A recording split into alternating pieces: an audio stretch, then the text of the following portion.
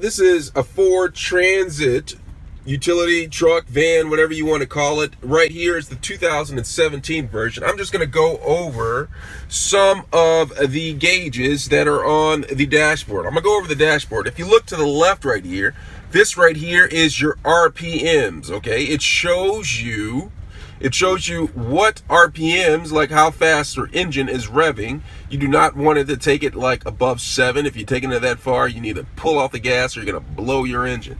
All right, so that's the RPM. If you look right here, this is the fuel gauge.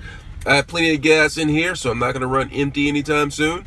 And then right here tells you how hot or cold the engine block is. The radiator actually keeps your engine cool, running cooler, and not overheating, and it keeps it keeps everything in check. Okay, so that's where the radiator, the temperature of the engine. Okay, and this right over here is the speedometer. Okay, the speedometer lets you know how fast you're going, whether it's in miles per hour or kilometers.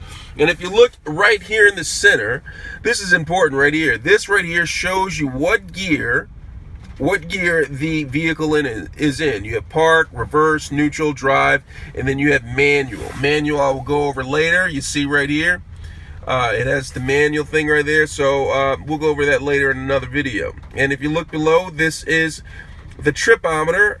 I have the tripometer right here. I went 45.5 miles since the last time that I reset it. And below it, you have the odometer. Okay, the odometer shows you how total miles that this vehicle has been altogether. It's a relatively new vehicle, only has been 461 miles, so that is low. Okay, so let me know if you have any questions, and that's how you review the gauges on the dashboard. Let me know if you have any questions. Thanks a lot.